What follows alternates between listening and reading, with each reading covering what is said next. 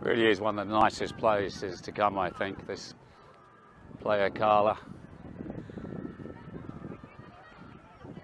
It says Playa Cala Finestrat, but it's nowhere near Finestrat.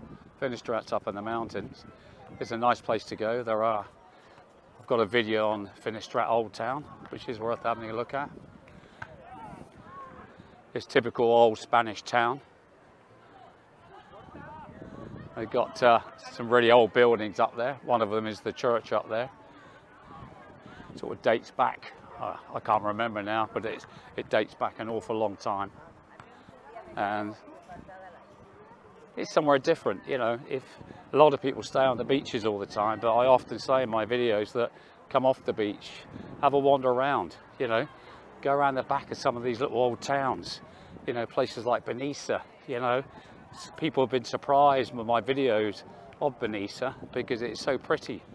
Here you have plenty of bars to go to, restaurants to eat in. There's plenty of choice. And it doesn't really stop on the playa. You know, you can just have a wander off up the main road and you'll find lots of others positioned away from the beach. But it's always nice to sit, I think, on the beach and just look at the water. I think it's quite relaxing to do so.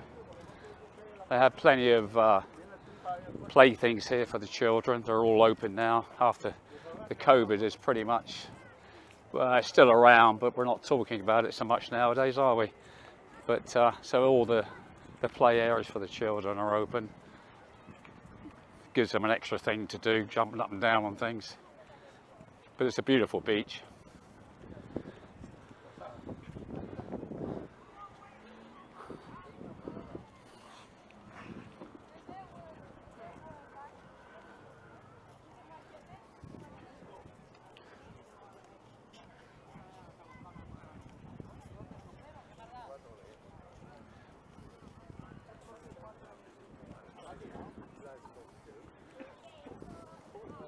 If you're located in Benidorm, if you're staying there, Levante Beach is obviously very, very nice.